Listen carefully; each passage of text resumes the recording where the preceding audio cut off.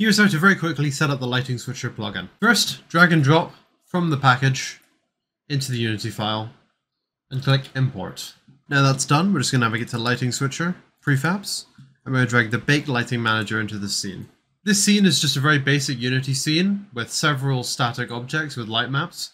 Just the kind of thing you would expect to be baked normally. Once the baked lighting manager has been put in the scene, just right click it, prefab, and then unpack completely. So the next thing we're going to do is click on the baked lighting manager, and we're going to use these convenient buttons to pull all static renderers and to pull all reflection probes from the scene. You can notice that's going to make a few of our errors that we had before disappear. Now we've done that, we're ready to bake lighting. What I like to do is keep a folder and have inside it each different lighting condition to be turned on and off. In the scene, I have a basic day and night, which are just two static directional lights. So I'm going to start by baking my daytime lighting. I'm just going to enable the daytime lighting, and then I'm going to go to state 1, name it as day, and give it its variable name, day in here. Now I need to just go to the regular lighting panel and generate lighting. I'll come back once this is done. So that's it, finished baking all the lighting now. All we're going to need to do is go to the tutorial scene folder. It's going to create next to our scene. It'll have the same name as whatever your scene is. And we want the grey map. So I'm just going to duplicate all of these, because Unity will actually delete them because it's going to try and bake over what you did before. I'm just going to move them in the scenes folder. I'm going to create a new folder and call it day, because these are our light maps for our daytime lighting condition. I'm going to move them in there.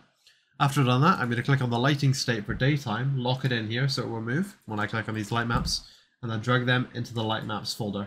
After I've done that, I'm going to click on bake reflection probes. Alright, now I'm going to do exactly the same thing for the second lighting state. Nice and easy, I'm just going to disable my daytime lighting, enable my nighttime lighting, go to the lighting panel and generate lighting. And I'll see you back when that one's done as well. Okay, the bake is done. I'm going to create a new folder called night. I'm going to go into the tutorial scene folder. It's replaced all of my maps, so you can see they're a lot darker, but they're always still going to be grayscale.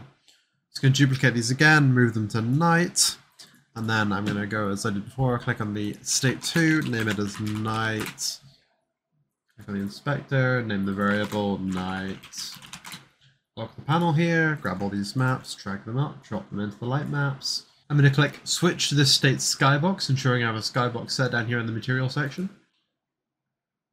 And once it's changed, I'm going to click bake reflection probes. All your reflection probes are going to be put in a folder called bake cube maps, and they're going to have names based on the probe that they are and the lighting state they belong to. Now, these are our lighting states completely set up. We just want to click on the bake lighting manager. I'm going to unlock this panel again so I can see it. And I want to make sure that these lighting states are already in this section here. This is lighting states. It's going to be our 0 lighting state, our 1 lighting state, and they're already here because of the way the prefabs come out. If I wanted to add a third lighting state, I could just lock this panel, duplicate the nighttime state or the daytime state, and then drag it onto the lighting states, and then that would be element 2. And all I would need to do would be repeat the process that we went through before, adding the lighting maps and reflection probes and skybox to that lighting state. But as you can see, everything here is filled out. We have the reflection probes, and the renderers, and the lighting states. Everything's all good, and there's nothing under the current errors section. We can even see we have 5 different light maps. Now our lighting setup is completely set up, really, but we have a few optional features we can add. We can add some state exclusive objects. So I'm going to add a couple of cubes, and I'm going to make these 2 cubes state exclusive objects for daytime. What that means is they're only going to, oops, let me lock that. What that means is they're only going to display when that lighting state is active. Now you should only use dynamic objects in here, but you can really put anything in, even dynamic lights. Whatever material you have set in this box here is going to be set as the skybox when you change lighting condition. And you can also switch the state's lightbox and state's light maps just in the editor using the convenient utility buttons.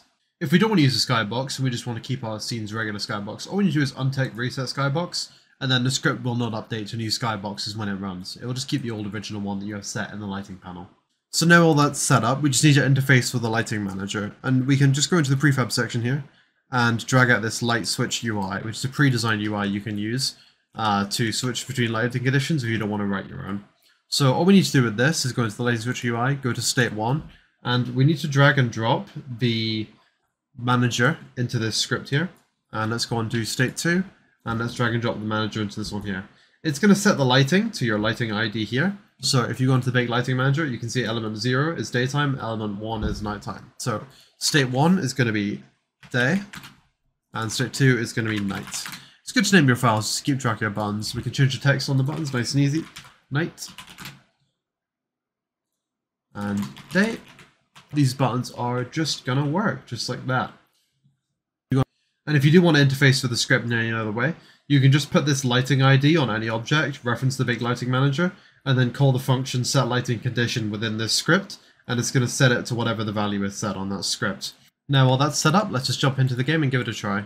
By default, it's going to set the lighting condition to whatever you have this selected as on the Baked Lighting Manager, but then I can use these buttons to sort between day and night nice and easily.